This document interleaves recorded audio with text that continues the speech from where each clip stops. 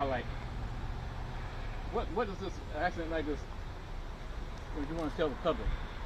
The biggest thing we tell the public is anytime you have a train and a vehicle collide, it's always very dangerous for the car, just because the train can't stop and the weight and just the general physics that's involved. So we want to tell people, highlight the dangers of grade crossings. Stop, look, and listen. That's the oldest one. Make sure that there's no trains coming before you cross those railroad tracks.